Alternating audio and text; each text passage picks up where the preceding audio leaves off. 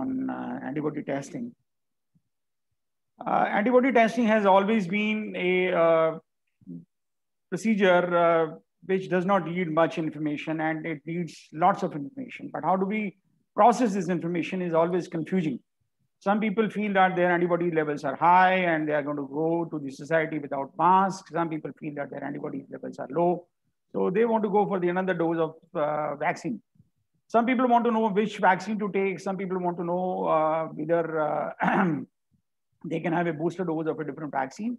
The scenario is absolutely confusing, and lots of things are circulating in the market. Daily new studies are coming, so we thought it better to have a talk about this topic, which has been confusing various physicians all across India, not only in India, but all across the world. And we found that Dr. Sonal Saxena is the best person to talk about it. And she has been a prolific speaker. And I know that she hails from an institution from where I did my graduation and post-graduation. Very, very proud to be a graduate from London Medical College. And I welcome Dr. Mrs. Sonal Saxena. Dr. Mrs. Sonal Saxena is the Director, Professor, Head, Department of Microbiology, London Medical College. And she has not only the administrative responsibility of Department of Microbiology, but she has the state level ICMR nodal officer, COVID laboratory nodal officer, and the lab coordinator for Delhi's COVID-19 Zero Survey. She has been the recipient of various awards and fellowships, including the R.A. Bhujwala Award and the WHO Fellowship, and she has been awarded the best poster, How Safe is a Short Course of Potent Oral Broad Spectrum Antibiotics Among the Children. And she has delivered various orations, and WHO chose person to develop the National Antimicrobial Stewardship Program, Government of Maldives. And she has published large number of papers. She has delivered orations. She has chaired sessions. She has written chapters in various books. This is very brief about her introduction. Only one thing which I wish to say is that when she wants to, she is speaking, everybody wants to listen. My friend, Dr. Raman Sardana, who is the secretary of the Hospital Infection Control Society, I wanted to invite him for the faculty for the another topic, but he said it is better to listen to Dr. Sonal Saxena. When she is speaking, everybody listens carefully and silently. So we welcome with warm hearts to Dr. Mrs. Sonal Saxena. And to chair the session, none other than Dr. Rahul Nethani, who is a immunologist par excellence and who has done more than 1,000 bone marrow transplants at the Saket Hospital. And our own president, Dr. Vijay Arora, who has been the director of the MEX Hospital, to chair the session and guide us all through the session. And to cut the long story short, I invite once again Dr. Mrs. Sonal Saxena to start her deliberations. Thank you, Mrs. Dr. Sonal Saxena. Welcome, madam. Thank you, sir, so much for the kind words. And I'm very, very comfortable now because my teacher is here.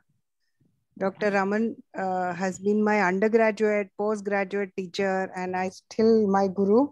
So my first namaskar to him before I begin. And I can also see a few of my classmates logged in. So I hope I do justice to a very, very hot and burning topic. And I hope the end result, I'm sure, is going to be very different from what you had expected. So trying to clear some of the confusions that we have regarding antibody testing. And we've been working with antibodies for the past 7-8 months now. We have about 7 projects lined up, few of them with WHO as a unity project, few of them with DBT. And that this is something which is we are very familiar with, something which began on 31st of December when people were ringing the new year. And lesser we knew that all the new years are going to stop after 2019. So, and we are very, very familiar with this timeline and how all hell broke loose after March 11th, and we are still reeling under the same effects. And this is the little foe which has spread across barriers, across everywhere. And I want you to remember a few things as I take you down its microbiology. One fact is that it's an enveloped virus, thank God. And it's got a few structures which have come in useful when we talk about the antibodies. One is the spike. What is a spike? The spike is its organ of attachment. It's something what the armor that this soldier has to attach to these receptors which are expressed throughout our body. And physicians know best about these receptors. I'm not going to tell you anything about it. What I'm going to talk about it, that there is an envelope which is non-immunogenic, there is a membrane which is non-immunogenic, and there is a nucleocapsid which encloses this RNA, which is highly immunogenic. So taking it further, this is the area that we are going to concerned about. So let's see a little bit about this area as to why we are concerned about. It's a flower-like tricuspid structure, and this is the area which binds to the ACE receptors, or is known as the receptor binding domain. So there are two subunits, as I said, the S1 unit, which is responsible for binding to ACE, and the S2 unit, which is responsible for the finally fusing the whole virus with the cell membrane. So here, this S subunit has got two things, N-terminal domain and a receptor binding domain. So without confusing you anymore or any more microbiology, I will just say that we will just take a little step forward and remember these, that there is an S1 and then there is a receptor binding domain. And why we have discussed it in so much of detail is that spike is highly immunogenic, but it also has a neutralizing activity. So any antibody which is against this S or spike, then it will have the capacity to neutralize the virus. Any antibody which is specifically against the receptor binding domain can be very strongly linked to viral neutralization. Now, this is so much so about the spike. The nucleocapsid protein is something which is responsible for the viral replication and assembly, and it is abundantly expressed during infection because it's a main part of the virus multiplying. So the expression is very high. It is highly immunogenic. It induces the antibody production, which is earlier than S, but it does not produce neutralization effect. It is there. It indicates that the virus has multiplied, and that is what has given rise to these antibodies. The N gene is more conserved, but there are limitations that these assays, they are more stable, but the various number of studies have shown that they may be binding, but they are not neutralizing. The S-based assays are that they usually measure the total antibodies, and how this they do is, I will come to that later on. So functionally, we are all familiar with the IgM, IgG, IgA.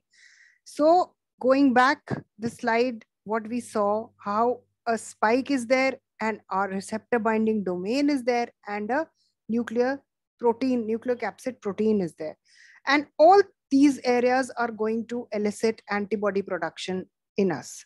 First would be the anti-nucleocapsid antibodies, which will come very fast as the virus starts to multiply, the body starts to respond.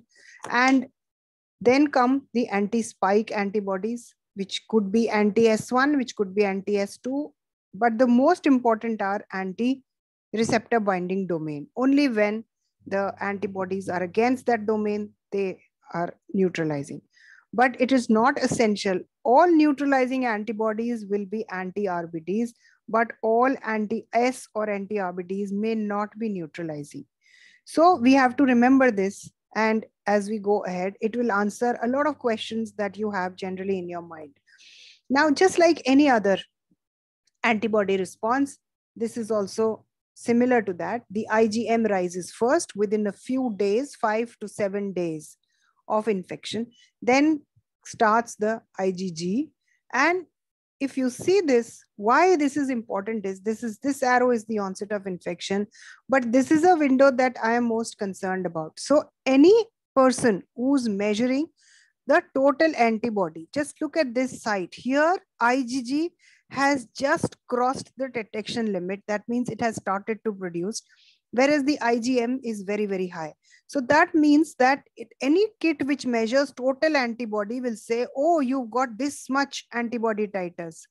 But in reality, they are very short-lived IgM antibodies which are going to go down within a few weeks. So the total antibody, if we measure, we are going to be stuck here because you will have IgAs also, which many studies have now shown that IgA is higher in severely ill patients because probably The ACE receptor expression is maximum at mucosal areas, and so the mucosal immunity is highest. None of the vaccines have addressed this issue till now. Only the nasal vaccine can address this issue of production of IgA. But the advantage of IgA is that it gets secreted in the breast milk, and that's how usually the infants remain protected. Then the IgG, which has a neutralizing activity, but IgM doesn't have neutralizing activity. And so the take-home message from this slide is that if you do total antibody assay, it will confuse you. So moving ahead further, this was a paper which we published recently in a Japanese journal, where we found that the highest seropositivity found in the administrative staff. Imagine now, this is our own hospital, Maulana Azad and LNH hospital. And we had a huge number, 1,400 employees, which included 1,217 health workers. And we found that the administrative staff had the lowest, possibly that they were,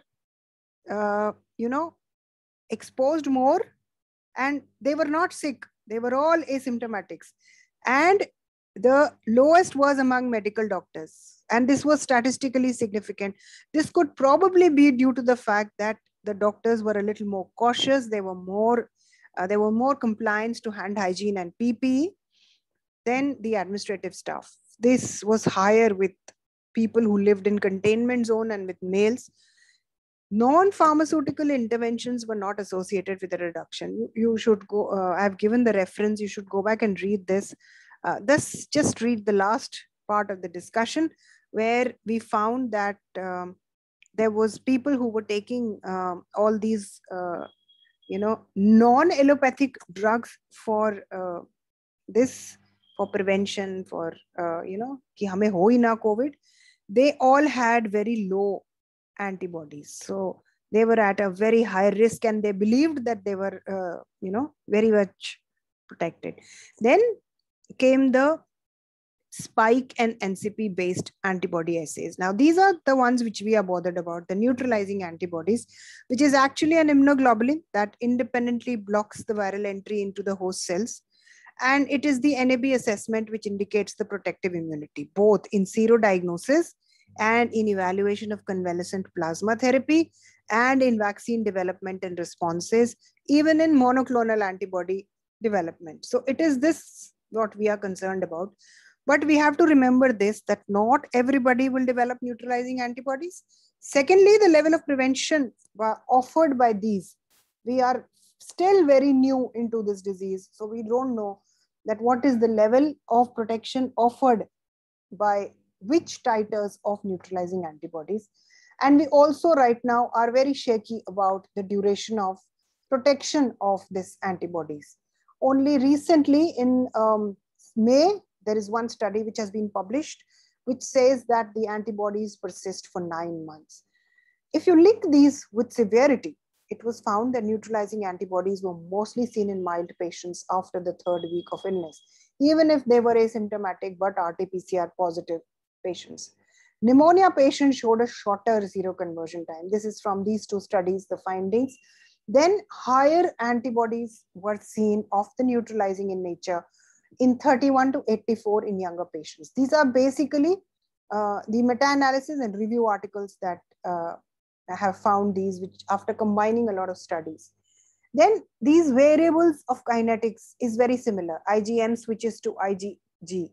That's similar, but there has been contradictory report. A study from Wuhan said that this variability, they found that both IgM and IgG rise together, but later on it was found that it was not happening in majority of cases.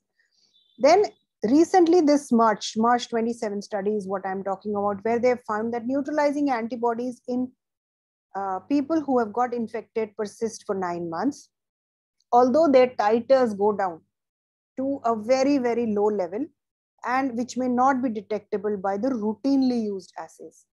The durability of these and how they are correlating remains unclear. And this was one study very recently reported where it said that 80% are protected from reinfection. That's a huge Denmark cohort of millions of people, which said that 80% were protected from reinfection. but this protection went down to only 47% amongst people who were 65 years of older. So this actually helps in strategizing the vaccine strategy as to why these people were preferred for vaccine in the initial stages.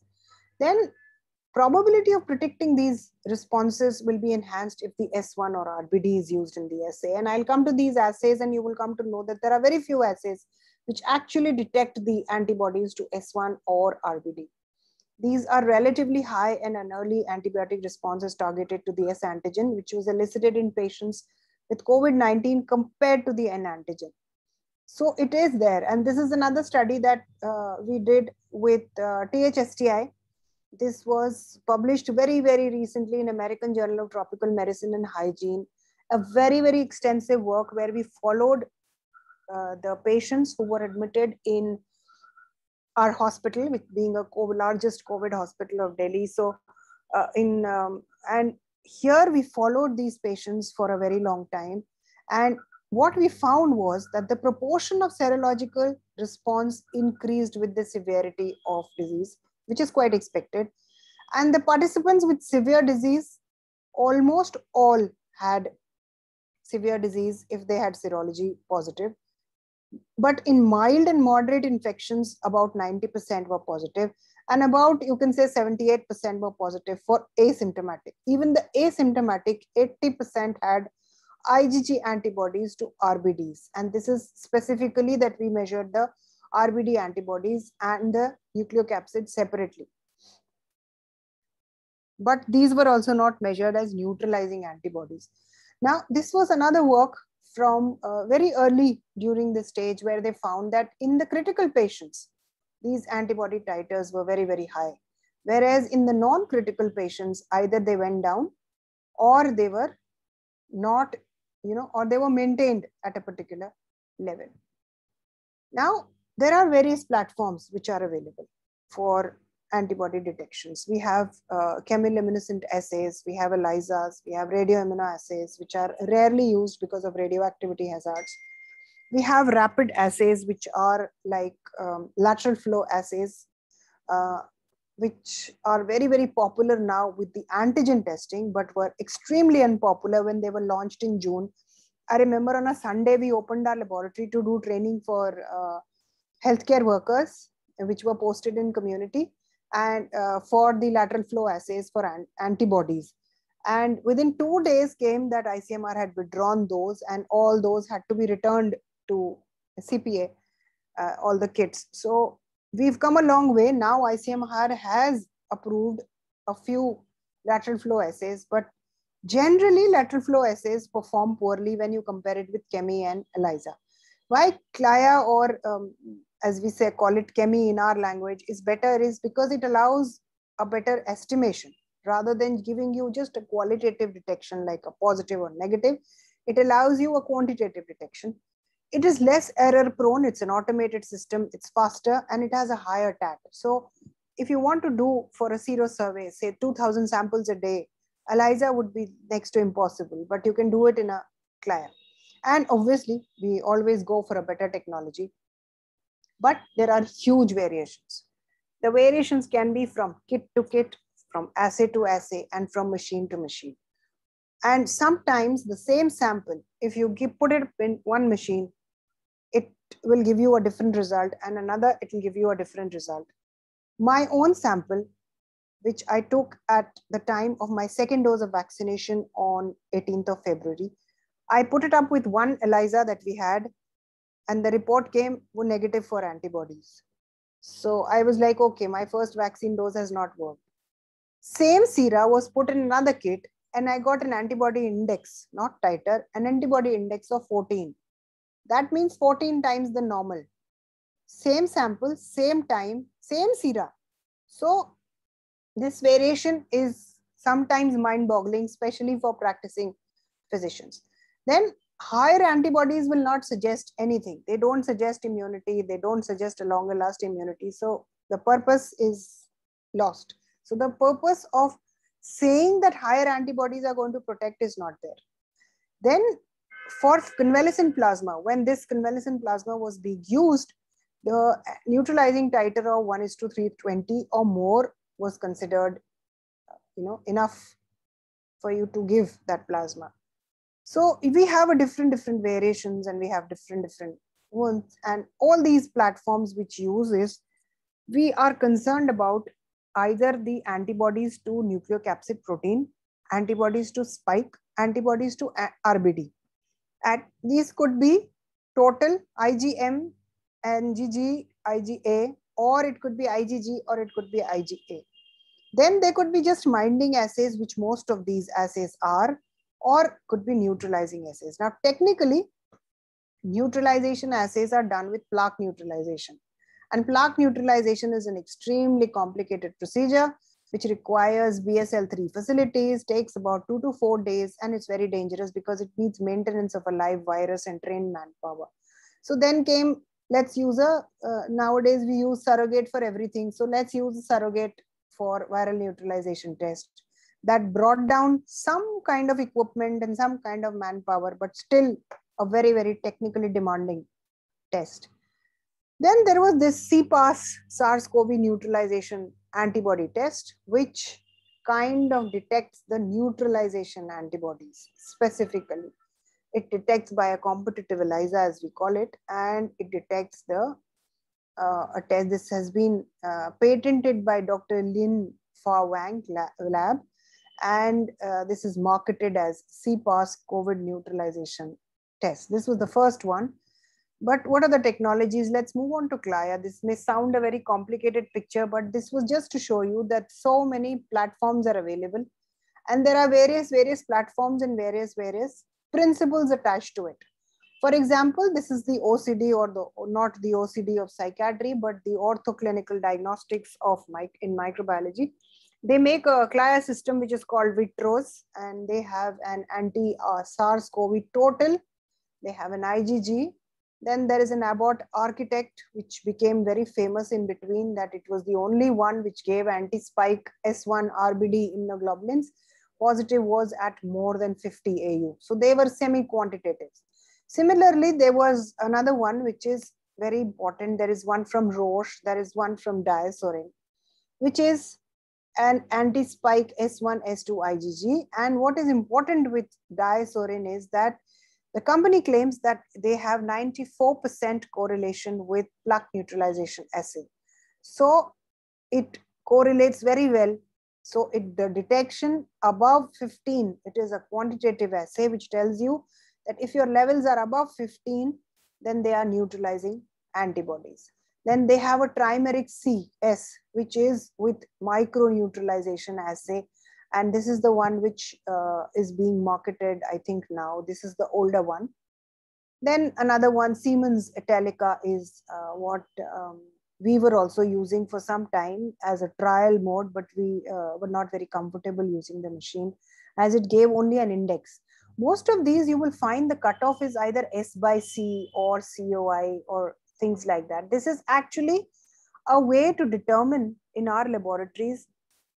In a layman terminology, I can only explain that this is a division of the positive sample to what we see, the control. So whatever the machine control has, it's a ratio of that. So anything above 1 means that the sample is positive. And then we have various ELISA kits. The first one was the Kavach ELISA, which was essentially, as one of my junior put it one day, that I asked him when the Kavach ELISA came, and I said, we are getting some Kavach for validation because we have a lot of patient load. So we are going to take in the samples and let's see how this Kavach pans out. So he read about it and he got back to me and said, ma'am, ye to virus ka nichod hai.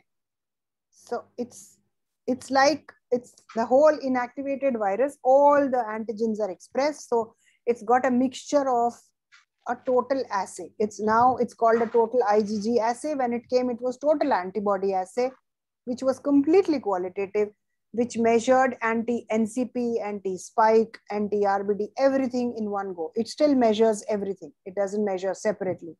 Then there is a one-time total IgG, IgM assay. We are working with this. It's an excellent kit.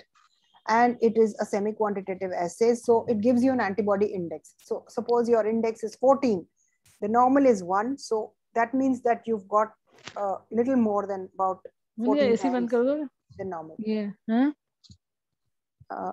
Then we have a few from CalBiotech, Euroimmune, these are all.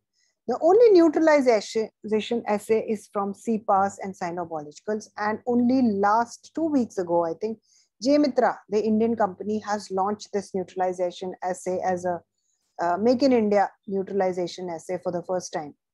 Then there is many of us have got this machine. We also have it in our hospital, which is a Vidas from bioMérieux, which has an NT-SV1 RBD, and it gives a semi-quantitative analysis. We have not yet started using this machine, so I don't have any experience with it. This was another paper that we did with another work that and this is still ongoing, which we did with DBT. And DBT made an Indian consortium where myself and the people from Maulana Azad were part of it. 3 of us were part of this, and this was published in a very prestigious journal of clinical virology. We were part of this consortium. This was again THSTI DBT Institute. And here we found that we compared 3 assays. One was the diasorin assay, S1 anti-spike, S1 NSG, which measures this according to spike. And we covered the Zydus Kavach ELISA, which is marketed by Zydus. And we found that the sensitivity was pretty good for these. Even Kavach showed a specificity of 99 and 100. And they showed an extremely very good agreement. But they were able to, Kavach was the lowest in this. But the RBD ELISA, which TSSTI made, that and the diasorin ELISA worked very, very well. So we were quite happy with these results because it was both, they were both in-house assays. Then coming on to where these, we've talked so much about the anti-spike proteins, and that is how these vaccine targets were identified.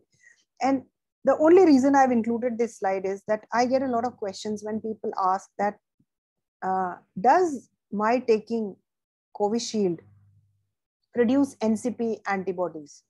So, and many times you must have seen that you take a vaccine and there are no antibodies because the kit that you use to measure post-vaccine, you took Covishield and your kit is measuring only NCP antibodies. So you'll not get anything because all these vaccines, except our own Covaxin, gives you only anti-spike because you're using only spike, so it gives you antibodies only against spike protein. So you have only anti-spike antibodies. It is only Covaxin which gives you some amount of anti-NCP also. And all these, they have measured neutralizing antibodies which have gone up into hundreds. And they have also measured the T-cell responses, which is, many a times we are all inundated with questions. Why these T-cell responses? So this T-cell responsive is also being measured at the time when we've had.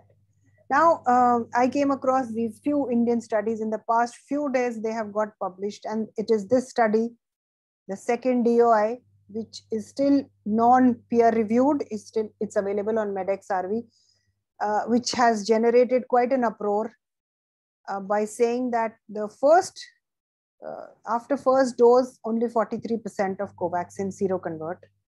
And the mean titer is pretty low. Whereas after the second dose, the first DOI is from the first study, and the second is when they finished the second part. This is from Kolkata.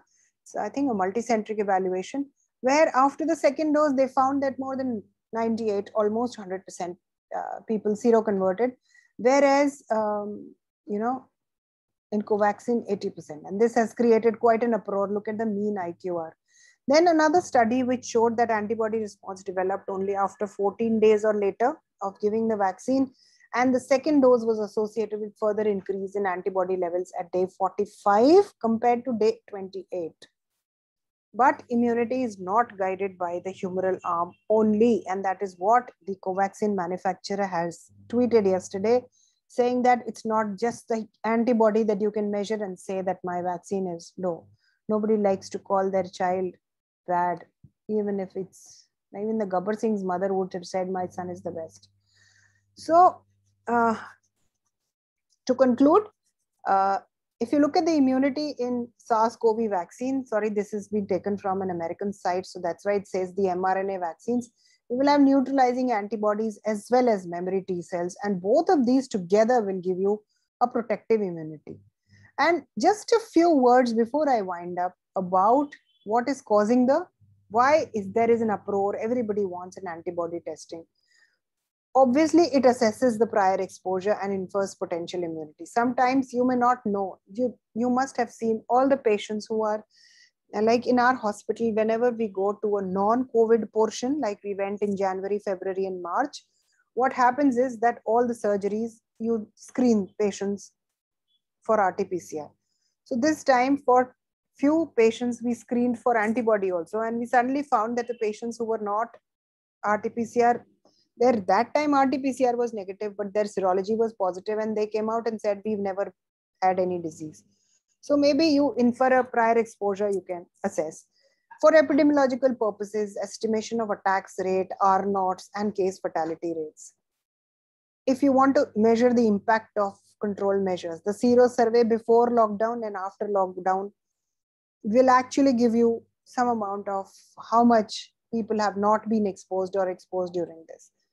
Then obviously identification of plasma donors, looking research for monoclonal antibodies, and assessment of vaccine immunogenicity, pan-corona therapeutics and vaccines, and also for identifying potential zoonotic disease transmission. I really want to know who took that lion sample in the zoo.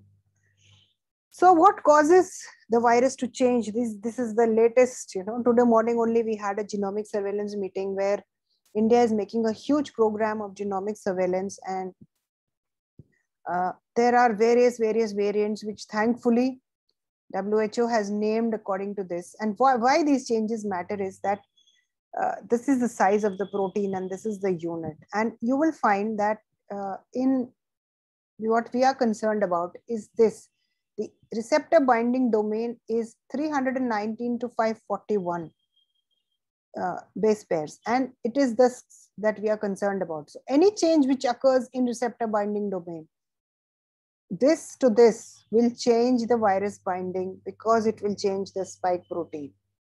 So we may have heterologous vaccines very soon which are going to target this. And how these variants are affecting is, it's a lecture by itself, that these variants, how they change. But just remember, this was, I think, in some newspaper in the national news, where if the effect is, the variant is more transmissible, you definitely need more people to be vaccinated to achieve herd immunity. So the figure which was originally 65 to 70%, our policymakers should note this, has now gone up to 83%.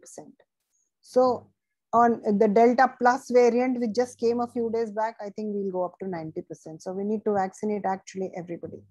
So the ability to detect neutralizing antibodies can help us gain an additional insight into what this means.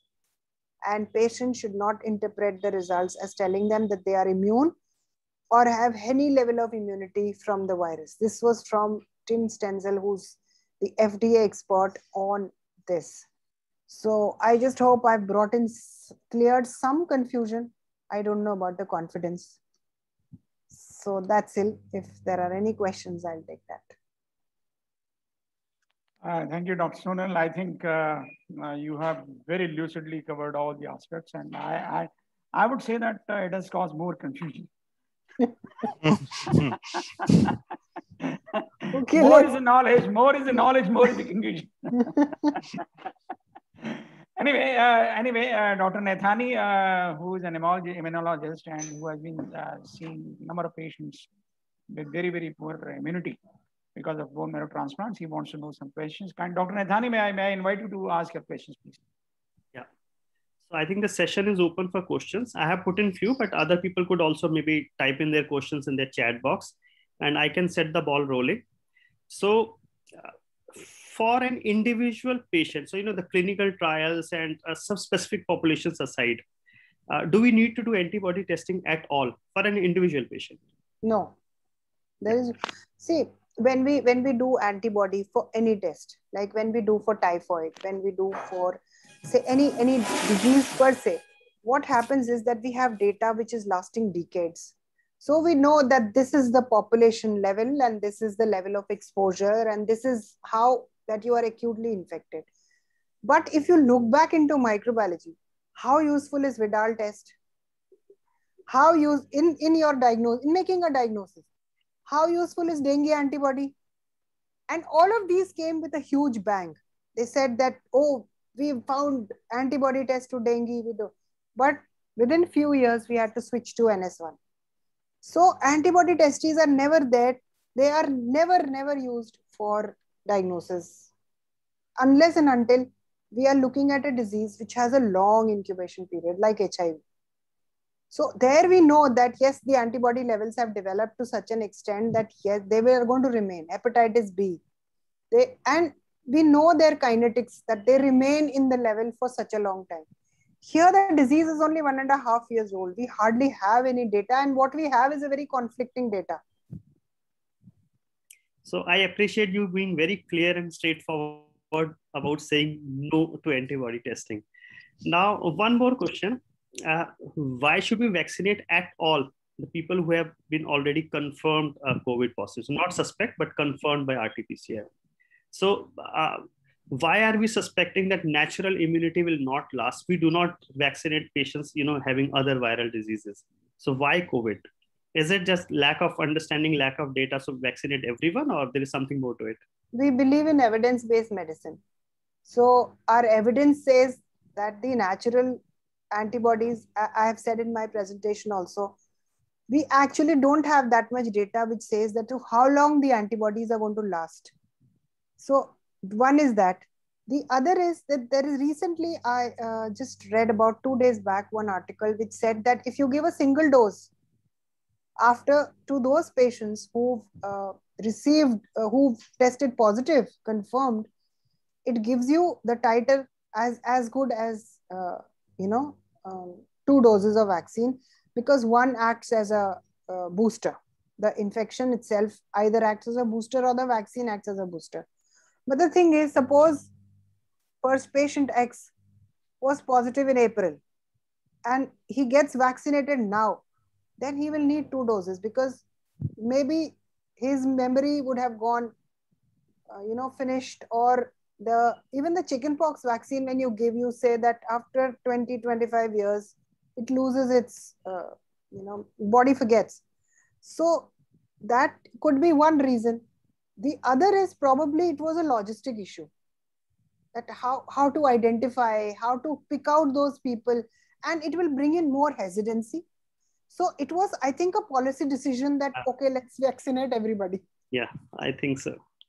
So that also, brings out this point of the booster, that what fun having that booster when the antibody titers do not mean much. So somebody may have a titer of 20 and somebody may have a titer of 4,000. We've seen titers up to 20,000 and, Actually, in COVID, it's not yet, we have not reached the stage of booster. This is a primary vaccination, which the manufacturer says needs 2 doses, right? So the manufacturer says it needs 2 doses, 28 days apart, we go by that. Then the manufacturer brings in more data and says, we can now increase this to 84 days, and we go by that. So it's the manufacturer's data which says that we need to give 2 primary immunization is 2 doses. It's not acting as a booster. So pardon me if I use the term booster. What I meant to say was that the antibody titers will increase, but so will the memory cells. There is so much of redundancy in medicine that you read about brachial artery in anatomy, then you read again in surgery, and then you read again in radiology. Why do you keep teaching it again and again? So that the child remembers, because it's such an important thing. So as a teacher, I can only tell you that things get repeated. So similarly, we are trying to train our immune system and our memory cells by giving repeated exposures. So that's how the vaccine has been built. So maybe can I take over now. Yeah, Dr. Rahul, can I ask one question? Yes, please.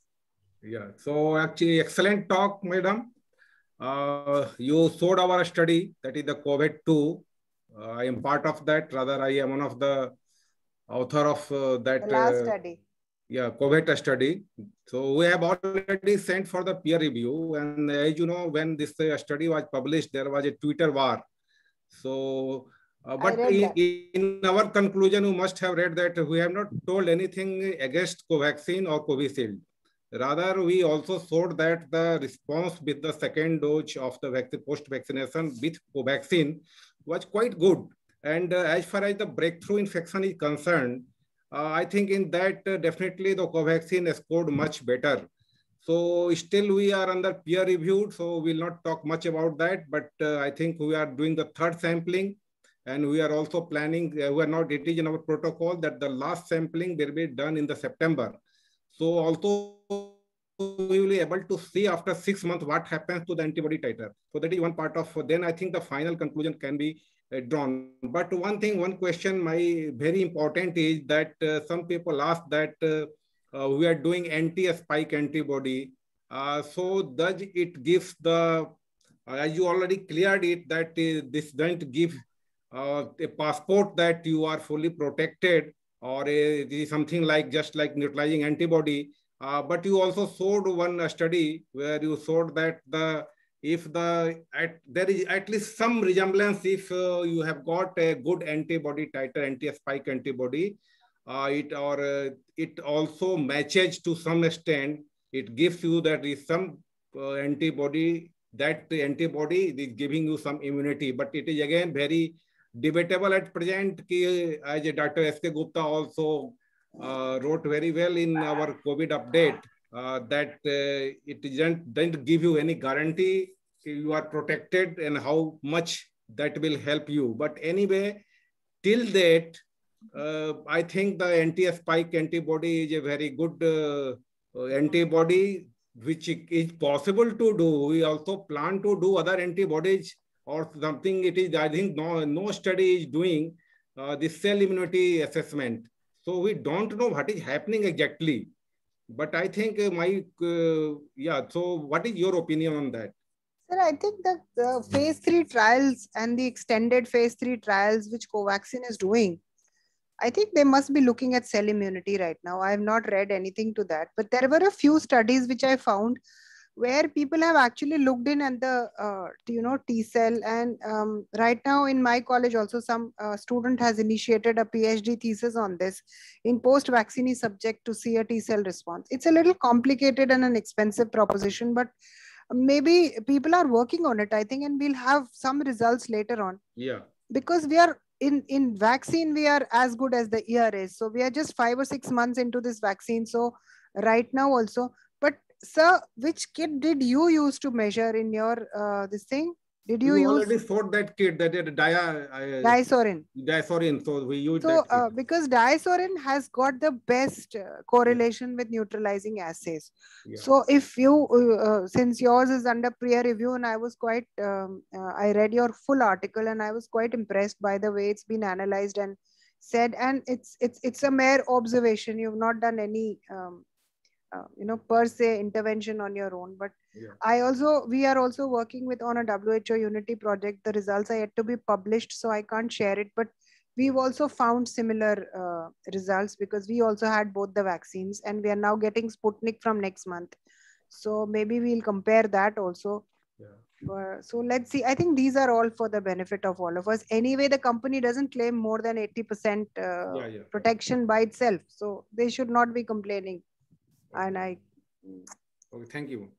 Now I'm going to ask like a patient. It is very difficult to ask like a doctor. And the patient says, because there's a momentum set up in the society that we want to go for antibody testing.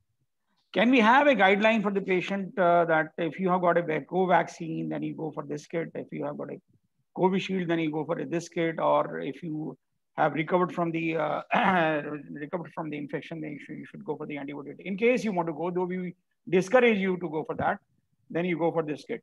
Or if somebody comes out with a result, somebody says that he or she got vaccinated by Covaxin and they got a test done by the diazorin, which in 2 people in their family shows a positive result, a good antibody titer, but in third person, who is also a young person, shows a negative titer. What answer do we give them? Sir, it's a very complicated issue. It has happened in my own family. Me, my daughter and my husband, in spite of being vaccinated, got infected in April, landed up in hospital also to that extent. And 2 days back, we got our antibodies done. All three of us have got very high titers of antibodies. But my in-laws who stay with us 24/7, who were vaccinated with another vaccine, same vaccine as my husband, not mine was different. They have zero titers. So I faced this in my family also, that ये vaccine बेकार थी या हम बेकार हैं, क्या हो गया? So this is a very, very common observation which you will find, and this will be there more in people who have comorbidities, who have dysfunctional immune response due to some reason. They have gut dysbiosis because the whole feeding of immune system is fueled by gut. So what happens is that this is just a theory, and as a theory, as my CV you said, I work more with antimicrobial resistance. So this is a theory that the gut dysbiosis, because it is known to be related to cause imbalances in immune system, every person is not taken care of by vaccine. The only issue is we never measure immunity post BCG, we never measure immunity post chickenpox, measles vaccines. So we don't know how those people respond to vaccine. Plus, the manufacturer themselves says that their protection, except for Pfizer, which probably gives 97%, no other vaccine gives protection for more than 80-85% for COVID. Will you advise testing by a different kit to those patients who have got a negative report by some other kit? Sir, it depends, because if something will look after the total antibody, suppose a person is negative by diazorin, then he might say, okay, I will go for a total antibody. Total antibody might be there because there may be anti-nucleocapsid antibodies, especially if he received Covaxin. So this is going to go on, and he's going to go lab shopping. So that's not going to end anywhere. See, when it comes to like kit being released in the market, then the producer is going to talk about the very high titers of the neutralizing antibodies. Suppose like very shortly we are going to have the Novavax vaccine, about they have been boasting about the very, very highest titers of the neutralizing antibodies. On the other hand, we say that the neutralizing antibody titers do not correlate with the duration or the level of protection. How do you correlate both of them? Like, is it just selling tactics to the vaccine or to the kit? Dr. Gupta, I showed you the slide where all the vaccine manufacturers have given the data. There's, this much. None of them is going beyond 850. That's with Pfizer. The neutralizing antibody titers with Pfizer and Moderna are the best, and they are also not going beyond 800. So it's more of a, not that, but actually it's a gameplay of statistics.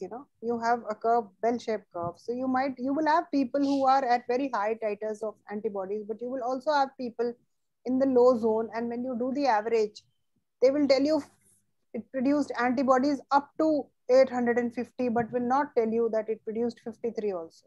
So it's a kind of a selling point. That's true. Madam, there are some people who are going abroad. They want to go abroad and they have taken one dose of vaccine, which is not yet approved in USA.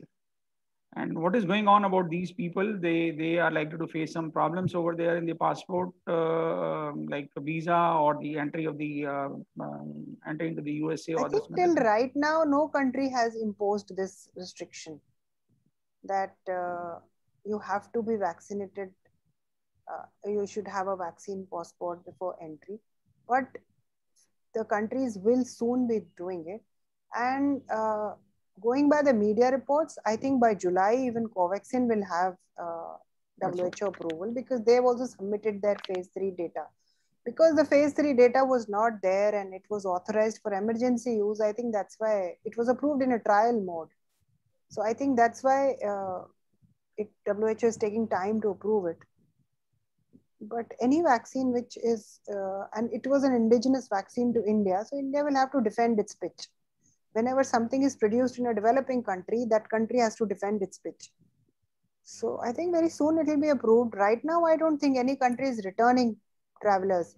The only thing is that people are returning because they do not have a QR code on the RT-PCR report, and they are made to wait 72 hours and spend your own money and stay in an airport hotel and not move out if you don't have a QR code. So that problem has been sorted in the past 1 month by the ICMR report itself now comes with a QR code. Madam, the breakthrough infection study which was done in the Maulana Medical College and other places, that shows that the healthcare workers, they got infected up to 39 days. The medium interval was 39 days post second dose. Does it indicate that the people remain susceptible to the infection up to 39 days, and it is only the cell-mediated immunity which works in these people? Oh, I think if you look at these were mainly, there was no antibody done. This was mainly a telephonic paper. Those healthcare workers were contacted. They were asked their doses of vaccination, and even the RT-PCR portal that ICMR, it gives you the date of vaccination now. So that is how we calculate, retrospectively calculated that. The thing is that even the vaccine manufacturers say that 2 weeks after the second dose, before that you are not protected. So they have kind of, safeguard themselves with FDA and with CDSCO saying that 6 weeks from the first dose or 2 weeks after the second dose. So for Covishield, that is now increased to 2 weeks plus 84 days. So nowhere do they say. So 39 days, especially during that time in Maulana Azad, there were 1,100 patients admitted with COVID with a daily, there were a footfall of about 600 patients a day. We were getting 550 to 700 results, RT-PCR per day in our department. So that was a time, God forbid. So maybe at that time, more people got infected in spite of vaccination because there was so much of exposure. That's true.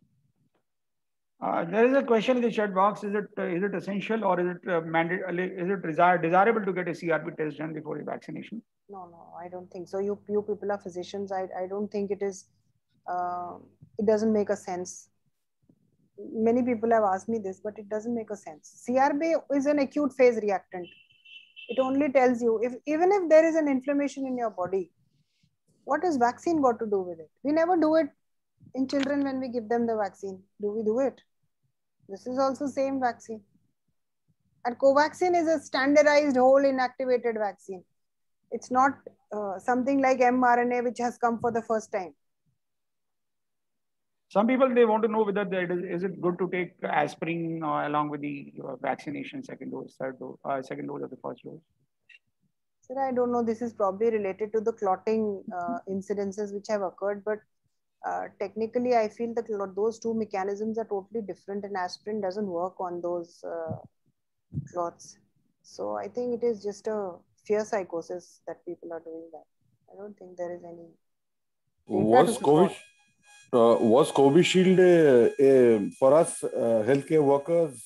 Were we guinea pigs to Covishield initially because? I don't think so, sir. I have as much faith in Covishield as in Covaxin. No, the duration I'm saying, because it has become 8 to 12 and 12 to 16 now. So it was 4 weeks for all the healthcare workers. So there were a lot of breakthrough infections in the healthcare workers. So could that be a reason? Sir, actually, why they have increased now is, if you read the original study which recommends from England, they have been recommending it from February, that you can increase the duration of interval to 84 days. That study in UK found that you can increase the duration to 84 days. The issue was that in India, at that time, we did not, accept their this thing, and probably the policymakers were in a hurry to, I would privilege rather than say guinea pigs, that the country thought that the frontline workers needed first. And I don't think we were made guinea pigs at all. There is a data which now says, possibly the reason behind this data is that we mount antibodies to adenovirus. So when the second dose comes early, what happens is that our antibodies which are there, now Covishield is an RNA which is put inside another adenovirus. So if you attack the adenovirus, our ready-made antibodies after the first dose, they attack this thing. And this is one of the hypotheses. So if you increase the duration, those antibodies go down and the efficacy is better. So in EBM, everything has got evidence. Now we have evidence that it works for 84 days. So I think that's why. Dr. Last laboratory is doing neutralizing antibody I testing. think many are doing. Apollo is also doing. Gangaram is also doing, because they have diasorin to har jagah hai aajkal. No, Dr. Lal laboratory is doing for 4,000 rupees. The turnaround time is 48 hours. See, now J Mitra is selling. So if J Mitra has come now, every lab will have, because it will not be imported now. So there will not be a shortage and imports and embargoes and all that. So now I think in another 15-20 days, only today I was talking to his sales guy and he said maybe by end of next month, they will be in full supply. Dr. Pankaj, you want to ask some question? I want to ask one question, ma'am. Yes, sir. When we talk about herd immunity, it is the vaccinated people or the after natural infection also? Sir, by definition, it is vaccinated people. Only vaccinated? Yes, sir. By epidemiological definitions, herd immunity refers to vaccinated people. Secondly, when we say vaccine is 80% effective, what about those 20% people who don't develop antibodies? What they should do? Sir, this we are not yet sure of, that to what actually they did not develop antibodies, because nobody is looking at the T-cell immunity. So antibodies you will be able to see, but you can't say whether it is, those. But the vaccine definitely gives 100% protection. It claims to give 100% protection to severe disease. So you will get infected, but you will not develop a severe disease. And this we have seen also in the past 2 months. People who were vaccinated, amongst us only, we saw so many of us got infected, but we came out. And people who were not vaccinated landed up in a very, in ICUs and in sad situations. So I feel the vaccine almost gives protection fully for severity. Then why we should say 80% if it is 100%? So it says that it gives almost 100% protection to disease severity. But no literature says in the world that there is a vaccine which will be 100% efficacious. There is no vaccine which says, or the manufacturer says that they are 100%. My last question is, one of my patients who had COVID in the first wave, now it is almost 8-9 months, but the CRP is still 112. And should she get vaccination? Sir, how many days has she become negative? 8-9 months back, she had COVID. And so, but there is no data to support CRP with vaccination. I don't think, I have not come across any data. I think Dr. Sonal has given a very nice, just wait for. I think we are getting a little time shortage. Dr. Sonal, I'd like to ask you, with the given data and the present scenario, would you like to get yourself vaccinated with the booster dose? And this question pertains to every health worker. You have already received 2 doses of vaccine. Sir, I have received 2 doses and I have received the natural dose also. So my vaccine titers were 19.5 day before yesterday. So antibody titers. So I don't know what to do with it. So I presume that as the booster government allows, I will take the booster, because I am so scared. I don't want to take any risk. If you ask, will you recommend it to the government that you allow boosters to the healthcare workers? The moment we have data to support that after 9 months or 12 months you have to give a booster, the government will definitely give that. Will come out with those guidelines. Anyway, So, Dr. Esgupta, I think there are two questions unanswered. First question regarding the booster. Suppose one has taken Covishield or Covaxin and Pfizer comes, right? So in February next year, 2020, if health workers, care workers would like to choose Pfizer the booster, so would it recommend it? Would be recommended? Sir, nowadays with all the variants coming in, there is a lot of work being going on as to heterologous antibody production. That yes, change the manufacturer next time for the booster. But the thing is that in India, our vaccine is controlled by the government, and they will, if you know that your COVID app has captured your data from Aadhaar, so you will be given the vaccine what the government desires for you and me. We will not be able to choose again. As so if we have a choice, for booster also we will be the guinea pigs. As somebody said. If any have a choice, if we have a choice, then would it be recommended? If you have a choice, okay, you can go for Pfizer or whatever.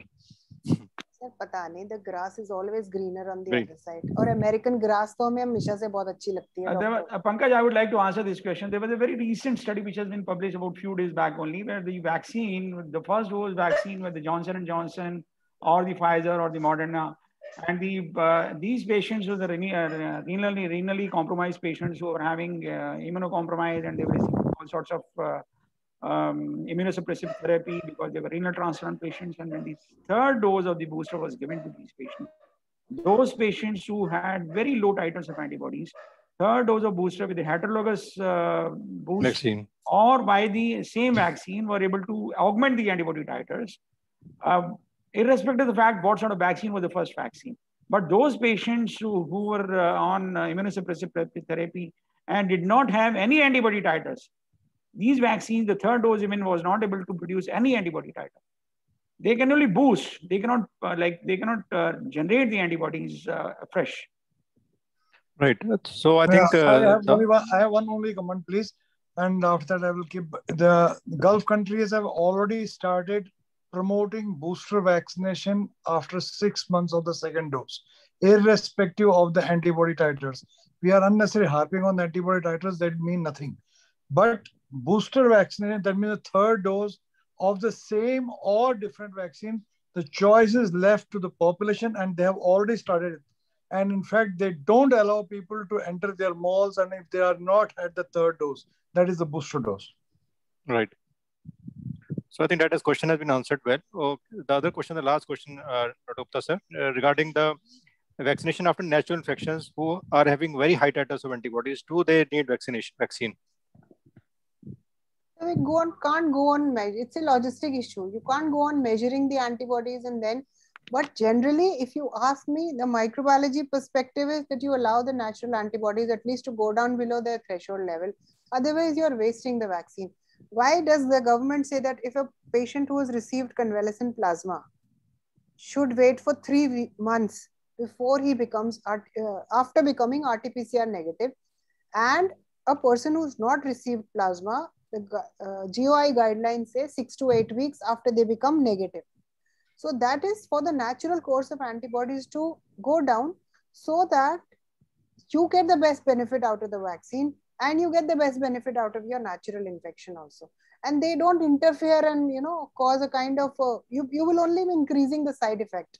I had a slide which said that there was a study which said that if you keep on giving the vaccine doses in infected individuals, only the side effects multiply. The effects will remain the same, but the side effects like fever and site pain at the injection site, they are much more higher reported in such individuals. I removed it because I thought that we are not going to talk about vaccination. So I kind of intentionally removed it. I think right. Dr. Pankaj, it is the time to thank you, madam. Yeah. And thank you. So, Dr. Ashok, you can take over now. Okay. Thank you, sir. I thank Dr. Sonal Saxena, madam. Madam has presented very well regarding COVID-19 antibody and its response, and I think madam has cleared various doubts regarding the vaccine and their efficacies also. I thank Dr. Rahul Nathani, sir, for being here to chair the session and giving his wonderful discussion. And also I thank Dr. Vijay Arora, sir,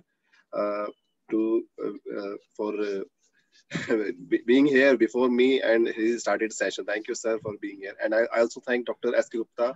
Sir has moderated the session very well and make the topic very interactive. I thank all of you very much, sir.